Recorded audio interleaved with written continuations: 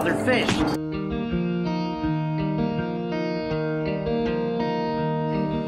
A balanced tank has 5 elements: substrate, cap, water, food, and livestock.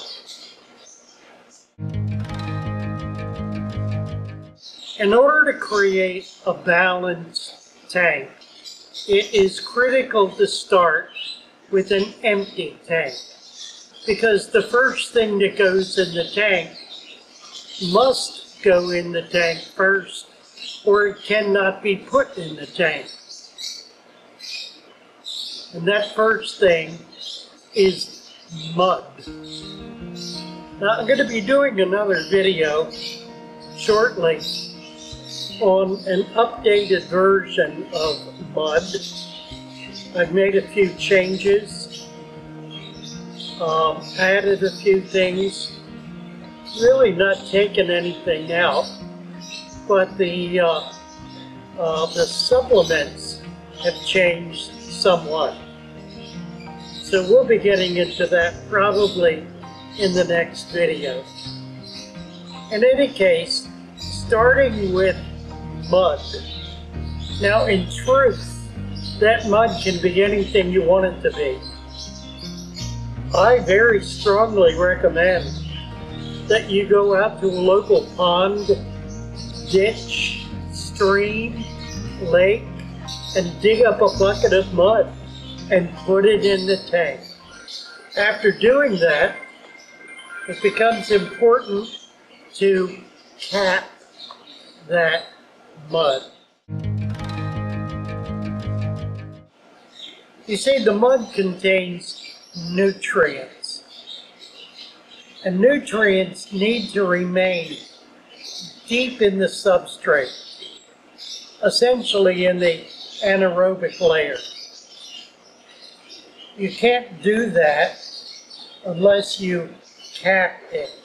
And by capping, I mean a layer of sand covering the mud deep enough to prevent the mud from migrating up through the sand into the water column. So the purpose of the sand, you can see here, we've got about 3 inches of sand above the mud. That 3 inches of sand prevents the mud from working up through it and entering the water column.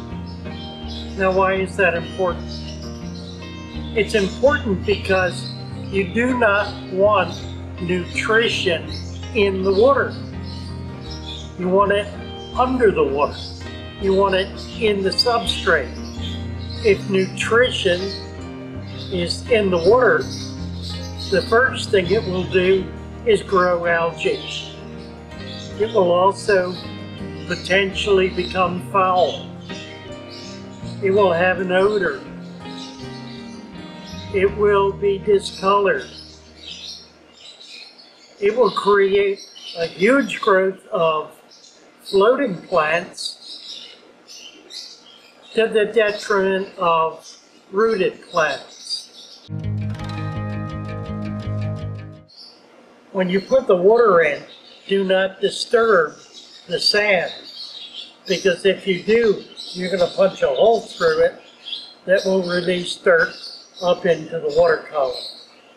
You need to add water carefully so that it does not disturb the sand cap. Add plants.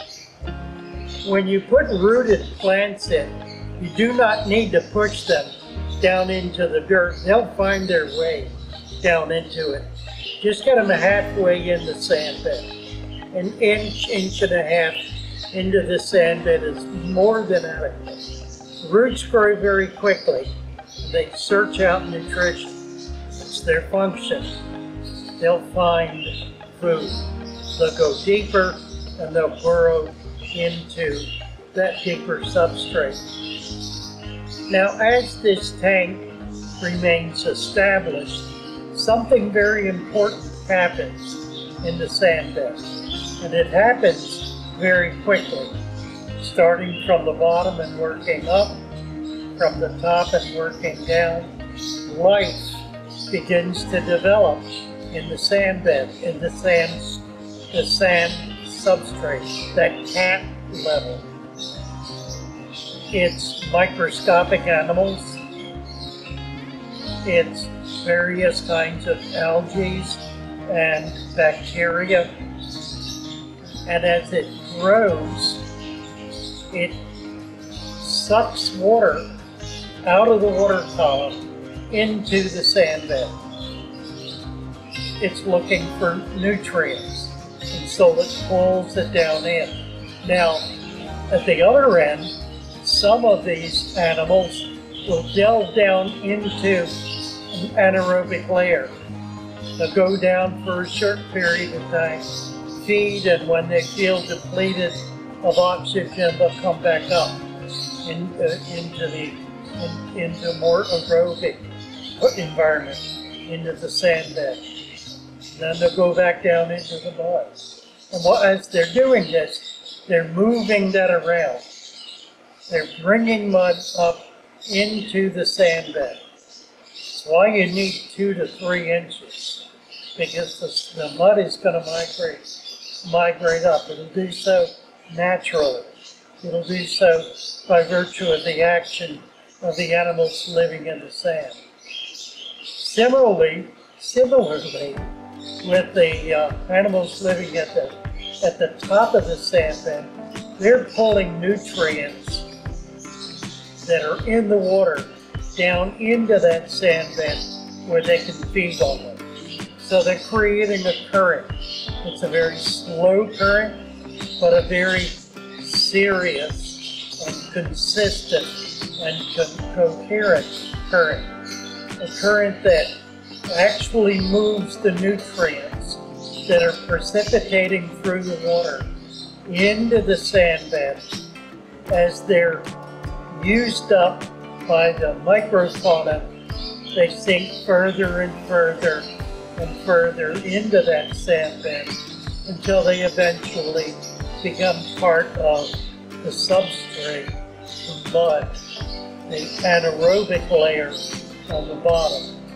And that's how the anaerobic layer replenishes itself so that it can last year after year after year.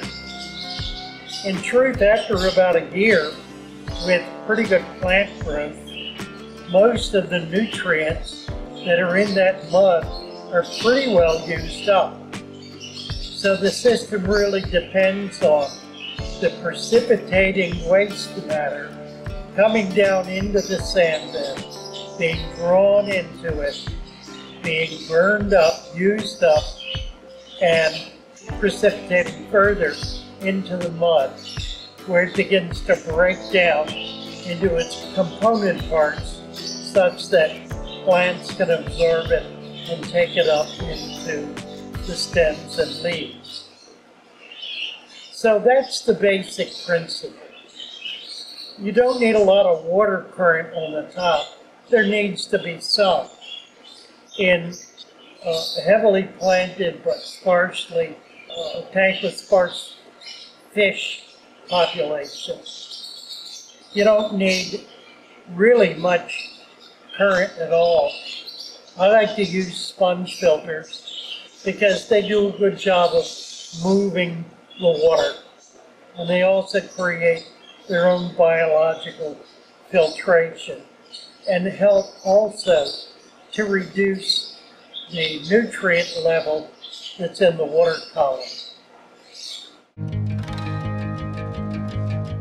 So, by feeding very small amounts, that food is eaten, and then it's eaten again, and then it's eaten again, and then it's eaten again, and then it's eaten again, and then it begins to go into the sand, where it's eaten again, and again, and again, where it goes down into the deep substrate, into the mud, into the anaerobic layer, where it's broken down and taken up by the roots of plants to return to the water column where it is eaten again for the first time, again for the first time, and eaten again, and eaten again, and eaten again.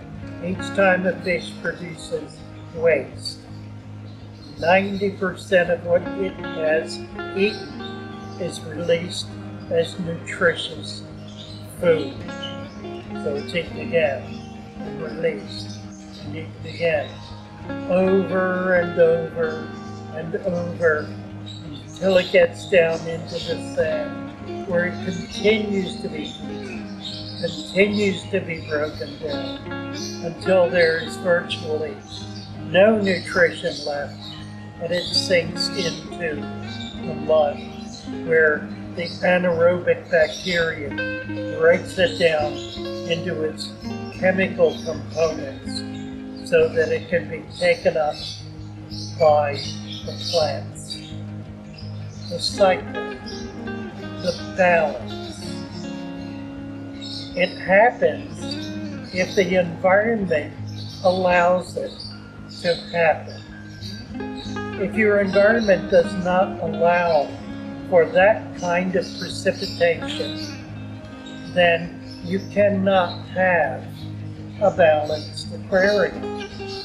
Oh, you may have one that will go a long period of time, maybe months, but you won't have an aquarium that will last year after year, decade after decade, and will be as permanent as any pond that you see in the forest. Now, there's also the matter of light and filtration, but I'd rather keep those as separate issues because there are tremendous variables involved in deciding what kind of light to use and what kind of filtration. The system behind me has a sump. It's an overflow tank that flows down into a base sump through a filter bag with a deep sand bed and is pumped back up into the system. So it's a standalone system. Make an effort to create a genuinely balanced aquarium, and you will begin to understand the power of that aquarium to maintain its own health, the health of the fish, the health of the plants, and the ability to be utterly disease-free. You will not have sick fish.